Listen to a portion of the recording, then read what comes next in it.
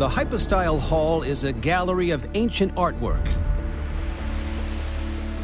All 134 columns were once adorned with inscriptions, from top to bottom. Every inch of stone told a story in vivid color. The markings boast of the godlike status of one man, a pharaoh whose symbol adorns the columns at every angle. Plastered all along the main avenue is the mark of Ramses II.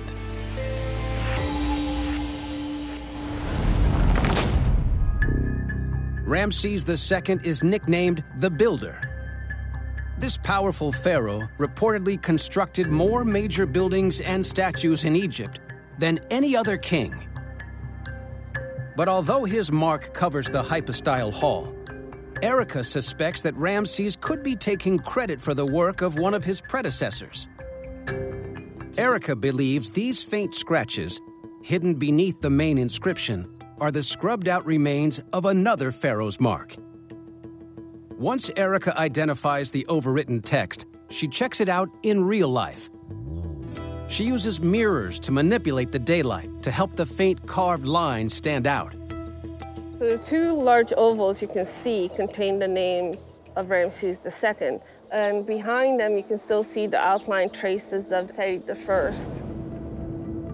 At key points in the hall, especially along the grandest and most visible central walkway, Ramses' name overwrites that of his own father, Pharaoh Seti I. And you can still see the faint traces towards the left side of the Ramses II. Ramses was desperate to replace his father's name with his own, but the old pharaoh had made his son's deception almost impossible to pull off. Ramses' father was an art connoisseur. His carvings were elaborate, with deep outlines and raised figures. So when Seti died and Ramses took the throne, the new pharaoh faced an uphill task to erase the memory of his predecessor. Ramses erected scaffolding around the pillars. He chopped the raised images off, but he still couldn't get rid of the deep outlines. In his haste, he scraped his name on top in simple sunk relief carvings. Finally, he used a thin layer of plaster to conceal the faint traces of his father, which the weathering of time has only now revealed.